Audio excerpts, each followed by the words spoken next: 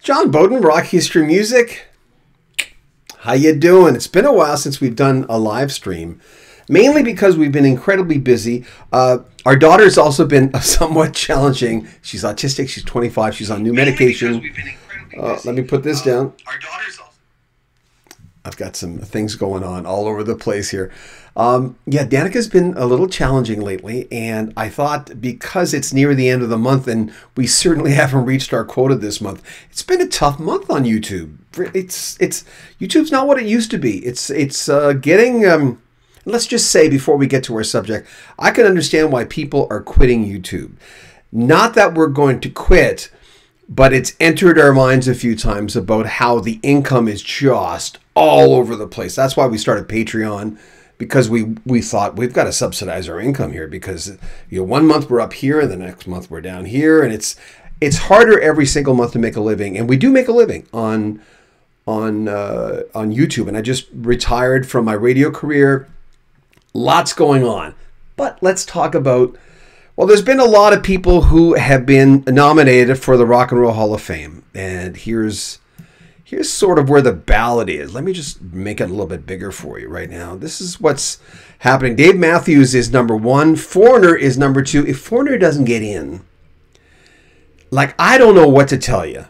Because if any band deserves to be in the Rock and Roll Hall of Fame, that's, if you hear yelling, that's our daughter in the background. That's why Shannon's not on with us, because she's just going through an awful lot lately. So anyway, Foreigner is number 2. Peter Frampton, here's another guy. Frampton.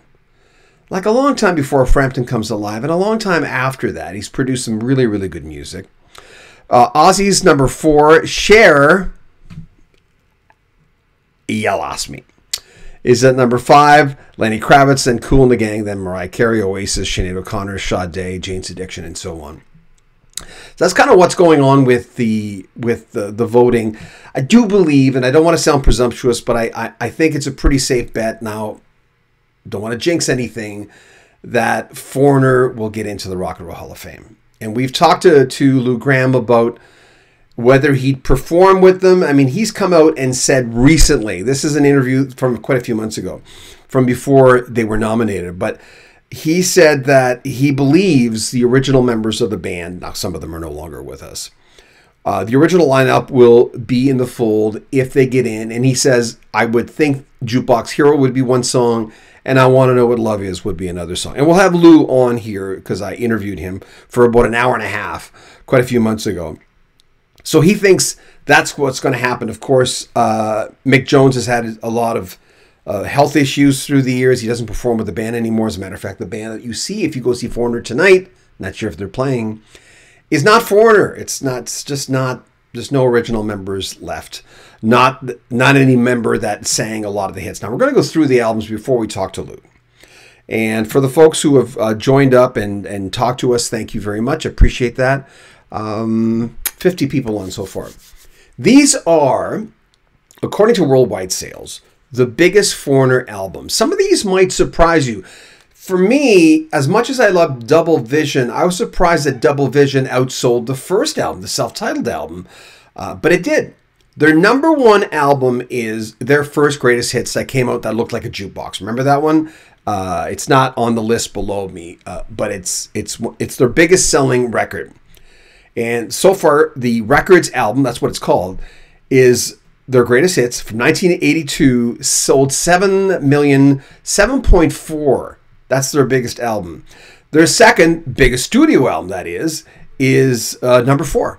I don't think that surprises a lot of people, because that's our daughter. She's just having a hard time. So sorry. She's okay. I've had to do this today. I had to come on to do a thing.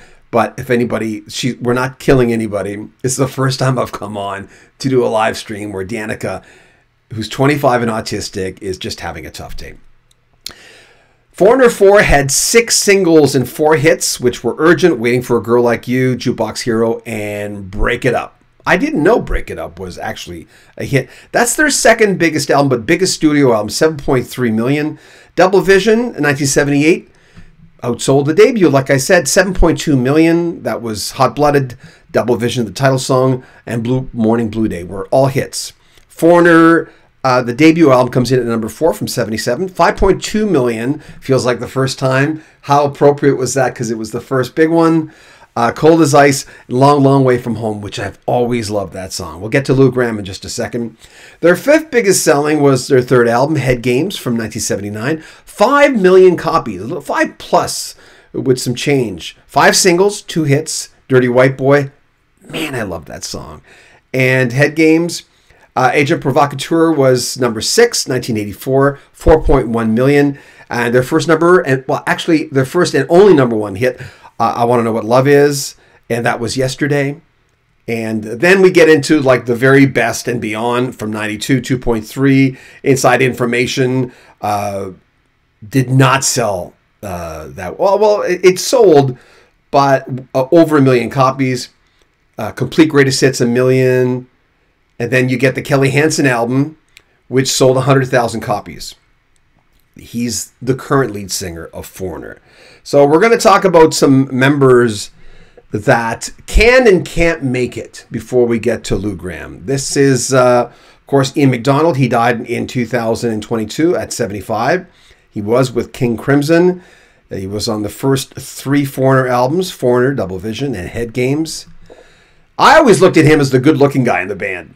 I mean, Mick Jones, good-looking guy. And not that looks matters, but you know what? As far as an album cover, what looks good? Al Greenwood. He's 72. He was also on the first 3 albums. Ed Gagliardi died in 2014. He was 62. He was on the first 2 Foreigner albums. Dennis Elliott. He's 73. Became a sculptor when he left. He was played on the first 4 studio albums. And then, of course, a guy who's played with The Small Faces, Peter Frampton, Spooky Tooth, David Gilmour, Bad Company. He was on the first. He was on Foreigner, 4, Agent Provocateur, Inside Information, and Unusual Heat. And now I haven't juggled like this. One of the things that I started telling myself that I should go on live more, because I have my stream over here. I have my information over here. I have an SLR camera here. I have a microphone here, and it's a lot of juggling. But one of the reasons we came on here is to talk with Lou Gramm. And as I mentioned, he did say he would be invited to go on stage and to play with Mick Jones if Mick is in the condition to really play with the band. Let me just make sure I start my live stream here so I can talk to you. There we go. There we go. Okay, we're going to talk to Lou Gramm. Not a lot of people talking tonight. That's interesting. I'm not sure why. This is Lou talking about the debut album and the cover of the debut. By the way, was this ever a picture? Was this ever like did they paint? Was this ever did someone take a picture or did someone just draw it? I think the picture was taken and it was decided that it needed a little more life to it. So we had someone characterize it. Right. And I like the way it turned out. Oh, that was quick. I can't tell sometimes how long these clips are going to be. We're going to talk about, and we'll talk about the Rock and Roll Hall of Fame in a second. This is Lou Gramm talking about going into the sophomore album, which, remember, outsold the first.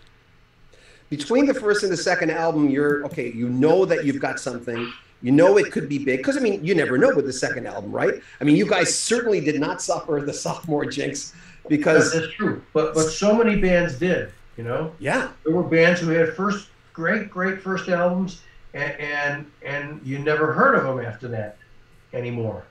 Well, you went 5 times platinum with the first one in 77, and then Double Vision is 7 times platinum. Not only did you beat the sophomore jinx, you blew it out of the water. Yes, but, you did. But going into the second one, before you started recording it, what were you, as a young man, what were you thinking? You were thinking this was you were set? How were you thinking?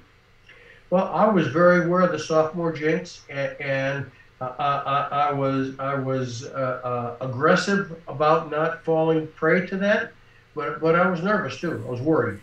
But when I started hearing the idea, when Mick started playing, like I said, I'd go to his apartment, we'd have dinner, he'd play me some ideas, and he'd let me pick an idea, and we'd start working on it. If he had a favorite, he'd play that for me. He says, "I really think this could be something. Let's work on this." Did he ever do a guide vocal thing where, because I know he sang, but he wasn't you, obviously. Usually, if he presented me a new idea, it was the guitar, and there was a little soft vocal in there, just to give me his idea of what he liked the melody and the phrasing to be, And sometimes we would stick to that, and sometimes we would start there and end up someplace else. Double Vision, how did that start off? I remember my reaction to Double Vision, first of all, as an album title, but as a song, I remember thinking, I don't know why I thought this. I'm going, I never would have thought of calling a song Double Vision, but man, that's because it sparks curiosity right off the bat. Tell me about that one. Well, we were working on the music for the song Double Vision, and I was just scanning melodies over it. I had no lyrics, and it was the NHL hockey playoffs, and in my vocal booth I had a little tiny TV taped to the wall, no volume, obviously. You didn't want anything to bleed into my mic, but I could see the visual of it. And every time we'd take a 2-minute break, I turned the volume up a little bit. And it was my team, the New York Rangers, and I think they were playing Montreal Canadiens, and John Davidson was the goalie for New York, and while I was watching it, one of the Montreal guys, they weren't even playing, it was a timeout. One of the Montreal guys skated in front of him and whacked him with the back of the stick. And he went down like a ton of bricks, knocked out cold, okay? And then there was a big fight between the two teams, and meanwhile, the trainers and the coaches and a couple of players helped John up to his skates, but he was really gone. And they basically walked him, skated him over to the sidelines, and then he went in the back room, and the second string goalie came out and played. But after that, they would give reports that John was feeling a little better. He's still dizzy, and he's experiencing Double Vision. And I heard when he said that, I go, that's it, And suddenly I fill my eyes with these Double Vision. That is crazy. See, yes. I knew there was a good story behind that. I love Lou Gramm. I love talking to him. I'm not sure why it's strange. Some of the comments are not coming up on YouTube. We're getting Grimmer Twin says, I read Lou Gramm's We'll have more from the next clip. Lou will talk about the Rock and Roll Hall of Fame. This is before they were nominated, remember? And as it stands now, let me see it again. There you go. Fan ballots. That's not the deciding factor, but considering Foreigner's in second place. And we've got Dave Matthews Band, Foreigner, Peter Frampton, Ozzy Osbourne, Cher, Lenny Kravitz, and Kool and the Gang. Oh, my poor daughter, she's just having a hard time. I'm glad most of you can't probably hear this. Shannon's here looking after her, and our son Chase is here, and it's just been a struggle. But anyway, so Grimmer Twin says, I read Lou Gramm's autobiography a few years ago. Cool dude. I thought Foreigner's a good rock and roll band. As for American rock bands go, of course, they're Mick Jones is British. Few of them have been. But what a bunch of bang. They could have treated Lou better. I'm not going to say that. You can see the comments. Sunny Stormy says, greetings. Greg Gardner says, love you, John. Thank you. I wish you didn't go political on a recent post. That's my own personal post. So, cheers. I know all the discouragements on YouTube. I have 46 subscribers. That's it. Yeah, that's really tough on YouTube lately. A lot of people have been, really having a hard time trying to make it work on YouTube. It's a difficult life right now on YouTube to try to make a go of it as far as a living. So it's kind of crazy. Sunny Stormy says, cheers, Professor Retro. Sunny Stormy, 2.83K here. Oh, okay. Hall of Shame, Break It Up is a great song. Sonia, how you doing? Danica, yes, I know. She's just having a hard time. Bob Perry, this should have been the Rock and Roll Hall of Fame 20 years ago. They should have, but I don't know if they were eligible. Here's Lou Gramm talking about the Rock and Roll Hall of Fame. Check it out. Rock and Roll Hall of Fame. Would you go? I think I would go, but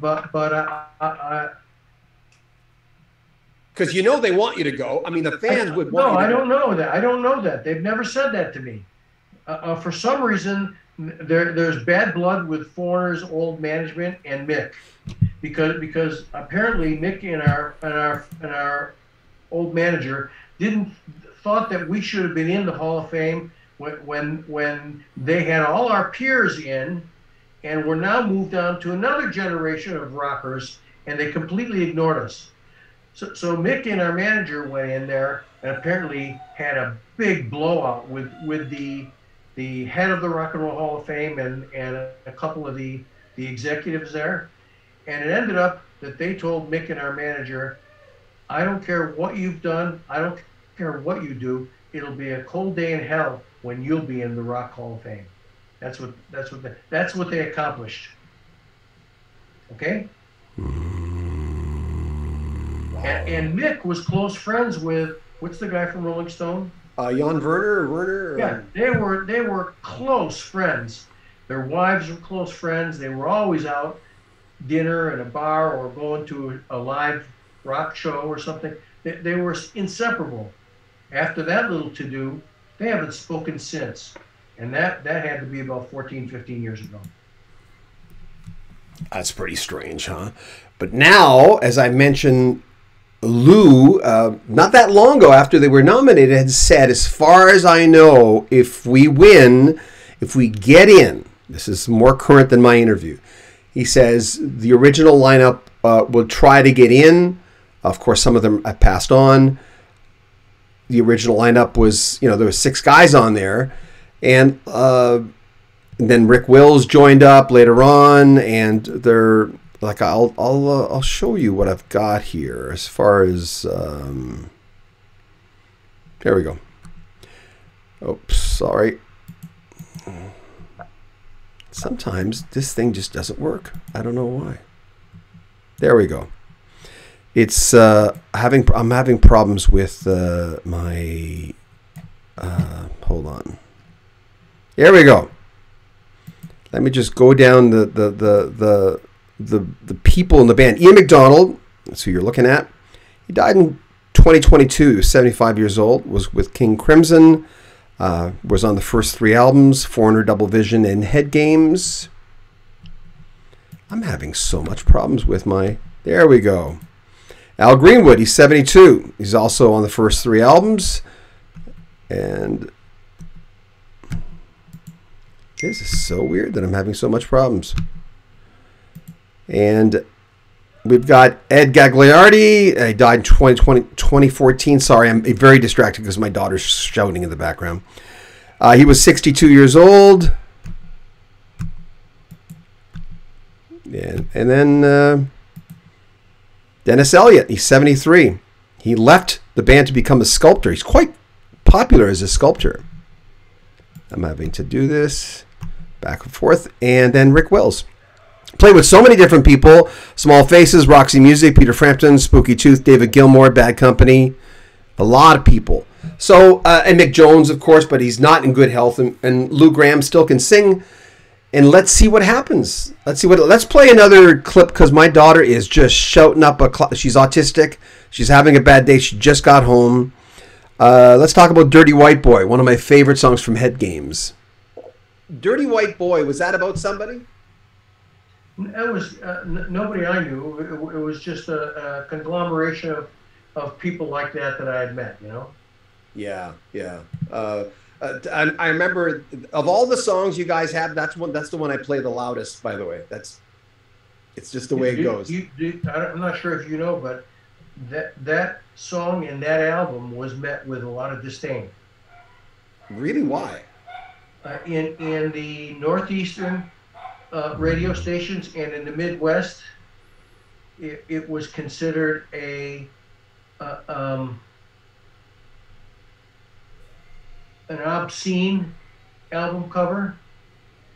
To see a young girl in a boy's bathroom wiping her number off the wall, you know, and by the look on her face, her look is like this, like somebody caught her, you know. Yeah, I remember that now. Yeah. And then Dirty White Boy, somehow, you know, it's about a rough and tough guy and all that stuff, but the Dirty White Boy was somehow deemed racial. It had nothing to do with race. Nothing. It was about a tough kid, a dirty white boy, you know, and so it was banned at the big Boston. I can't remember what station. A big Boston station, and a number of stations throughout the Midwest. And there were album burnings. There were bonfires with not just the Head Games album. But if they were offended by the Head Games, they burned all the Foreigner albums. It was insane. Well, that's, you know, as they say, over nothing. Nothing. Yeah, yeah. Your first co-write on the radio with the band Cold as Ice. Tell me that. Again, I hate to give you a cliche question, but did you know that this? I mean, I remember in high school, everyone sang that song. We loved that song. Yeah, you know, I mean, we didn't know. We knew that it was infectious. Yeah. And that it had a certain. I'm playing a lot of clips. Clips. That was endearing about it, and it was rocky, but it was poppy too. You know. Yeah. And that's just what we needed, really. And we had high hopes for it, and it did not disappoint. Songwriters Hall of Fame, that must mean a lot to you. It was. I didn't even see that coming. When I got a congratulations letter from them, I had only briefly heard about them, but apparently they've been going on a long time. And their first inductee was Francis Scott Key. I don't know who that is. Sorry. He wrote the Star Spangled Banner. Oh, wow. Okay, I know that. But they didn't induct him back then. He was obviously, I think the Songwriters Hall of Fame has been around about 20 years or something like that. But I heard that he was their first inductee because of that song. When you sang "Feels Like the First Time," when you went in and you were singing that song, did you know that was a hit? Did you get a feeling like, wow, this is yes. Yeah, Mick and I both felt it was a hit, and I had nothing to do with it, but I just knew it was a hit. If Atlantic decided that would be a single, you know, because after all our songs were written, we had our favorites that we thought would be big, but everything had to go through Atlantic, and they had their own choices, you know. Well, there you go. That's we're going to play some more coming up tomorrow. Some of the more controversial things that Lou says about his old songwriting partner and cohort in crime, Mick Jones. And it's sobering stuff. Bands sometimes don't always get along in the long run. It was Rick Emmett who told me, "Do you want to go on a car ride or a road trip with your ex-wife?" And I went, well, actually, I get along really well with my ex-wife. I hang out with her and her current husband. So, and that was a messy breakup, but we get over it. But that's kind of where we're at. My daughter is having a complete meltdown. Our 25-year-old autistic wonder downstairs, and she just got home from the bus. I didn't time this up very, very well. So thank you for everyone who supported us. No, we're not going to quit YouTube, even though Financially, it's been been crazy town, but we make enough to get by, and that's good. But I can understand why so many people are quitting YouTube. It just makes no sense. We released the most videos and the most high quality videos we ever released in December. And listen, it's not just because it was December, because last December we did very well, and the December before that we did really well. And we're just looking at that it's just gone kooky. So join our Patreon if you want to make a donation. We have a PayPal link in the description. But mostly just subscribe to the channel and join our newsletter. There's a link right in the description where you can get updates. YouTube's not letting our subscribers, we're at 130 now, almost 130, know when we're releasing a video, which is very sobering. That's another thing. We have 1,000 subscribers. Why aren't they being told we've released a video? So anyway, it's been an interesting week. Our daughter downstairs doesn't help. That's not her fault. She's autistic. And if you've heard her screaming downstairs, my son's with her. He's 20. Shannon's with her. She's downstairs, so they're okay. But let's just stay away from any loudness for now. Take good care of yourself, guys. Bye-bye.